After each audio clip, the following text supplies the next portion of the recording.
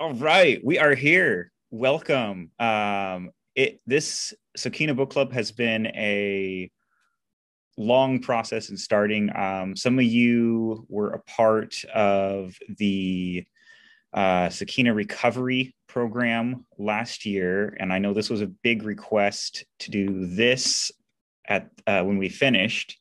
So we're here now. Alhamdulillah. Kind of a little post-COVID or coming out of COVID things, starting things back up again. Alhamdulillah. It's really good to be here with everyone.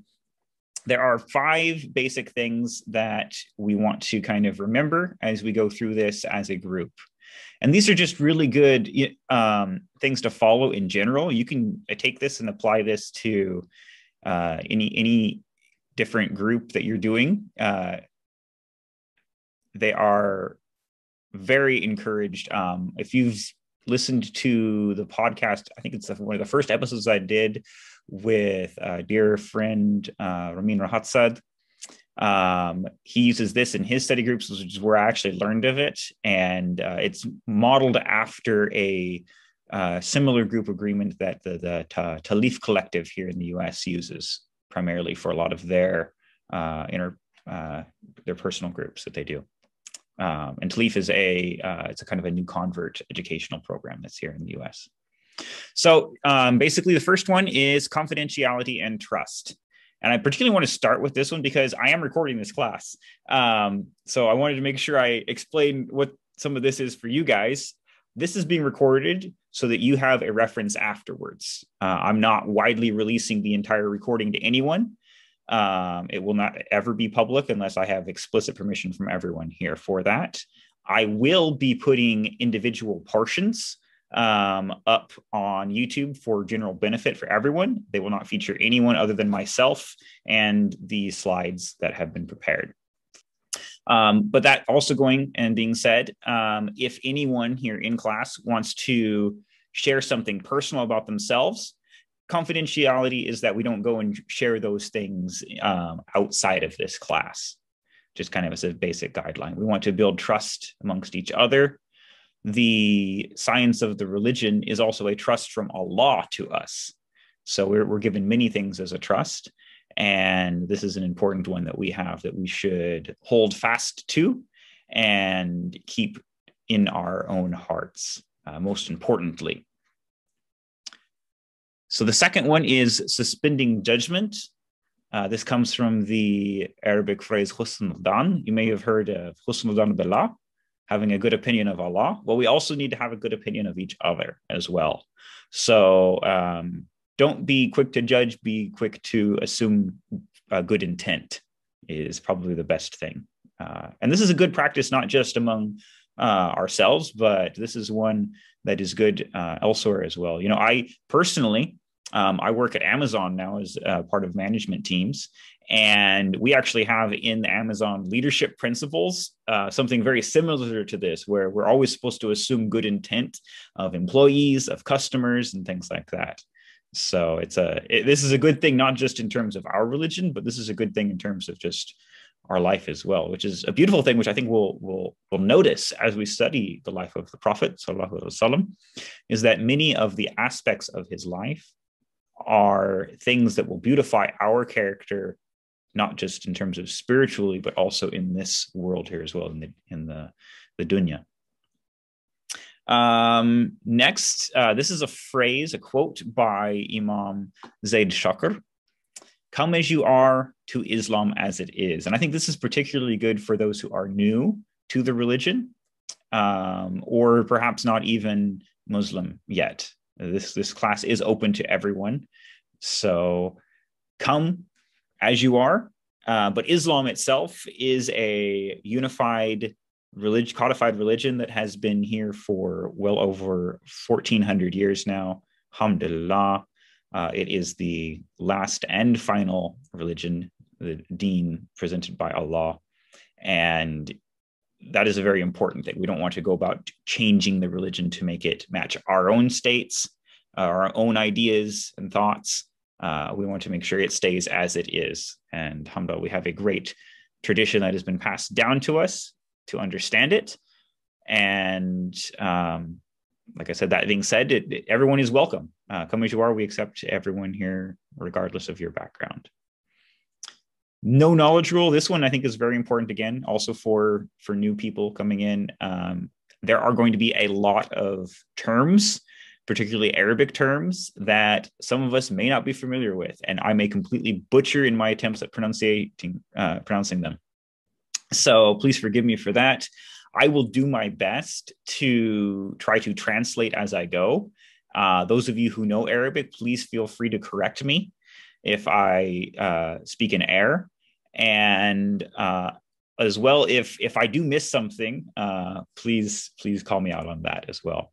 I have, for the most part, in all of the slides, I've tried to italicize any word that could be considered foreign, just so that we can help highlight that for us. And as a reminder that we want to try to translate as we go. So great example here on this page, the phrase "Husn Madan," having a good opinion, basically. And then the last thing here is step up and step back. So when we are in discussions, this is a very good thing. We want to make sure everyone gets as equal an opportunity as possible to speak if that's something that they want. So when we are opening up for discussions and stuff and having questions, then we'll try our best to make sure those who haven't gotten a chance to speak get elevated to the front, and those who have spoken quite a lot can maybe keep their mute on for a little bit and give others a chance to say something if they want. These are just some basic good guidelines, like I said. No hard and strict rules, but this is kind of the agreement that we want to try to follow as best as possible for success. I also have here some additional recommendations. These are things just from my own life that I have noticed that are good, and also things that some of the scholars have recommended for us.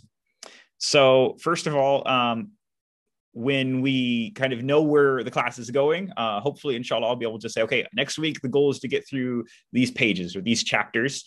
Try your best to read them before the class. That way we have an idea of what's being covered, and you can maybe be thinking on your own of some questions that may be in your head lingering from those passages, or some really beautiful insights that occurred to you that you want to share, etc. Taking notes, that can be part of that, very helpful, as well as outlining chapters. This is something that is a really good study technique. So as you go through, you can kind of make an outline of where things go. That's pretty much the basis of how a lot of these slides will be based on, is kind of outline form for where things are at. So you can use these as a model as well if you'd like afterwards. But doing this beforehand is also a really helpful tool for studying. Also, obviously, reflect on any supplemental material. I will commonly have a few extra things that maybe be covered here in our meetings that you can then read throughout the week if you want. I'll be sharing quite a few, I think, this week. So don't worry about going through all of them. These are just supplemental. Nothing's required, really. Just like I said, this is recommendations for success. When studying a science like this, it is recommended often by the scholars to take a bath beforehand. The ghusl is what this is called in our religion, the full body purification. So this is something that's recommended before studying, before taking a class, before sitting with scholars, before going to the masjid often, things like that. As well as putting on good clothing, your best clothing. It's kind of, in a way, it's likened to if you were having this class, you're imagining that the class itself is about the Prophet Sallallahu Alaihi Wasallam. So it's like if you're having a class about him, then you should imagine that you're being in his presence, and you would want to do your best and be in your best behavior when you're in such a situation. So I think that's kind of the rationale behind it, from my understanding. And then lastly, it's also recommended to kind of beautify yourself, particularly with perfumes. Putting on some incense, some oud is highly recommended as well. You know, the Prophet Sallallahu Alaihi Wasallam, one thing we'll discover is that he was very frugal in most of his life. He didn't like to spend money. He would often go to bed very poor because he would give away his money to someone else. However, the one thing that he was never frugal on was on perfumes. He would spend lots of money on perfumes. He would buy the best of perfumes. So this is something that we can then take as an example that we can use this to beautify our own selves with. During class, having good adab, good manners, this is an important thing generally in life. And I think the topic and nature of this class kind of makes this one very easy as well, inshallah. Following the group agreements as well is a very easy way to kind of instill good manners and behaviors amongst ourselves. And then just some basic Zoom etiquette. It's always encouraged to have your video on and your mic off during parts of the class where it's kind of more of a teaching or showing some stuff as opposed to discussion eras. And if you ever have any questions, please use the raise hand button. You can also just kind of raise your hand in the screen, but it's easier for me as moderating that you use the raise hand button, because then it'll bump you up to the top of my queue. So I see you immediately, and then I can stop at the end of a section and we can address any questions that might be on there. Questions, comments, anything like that. So that's the preferable way to do it.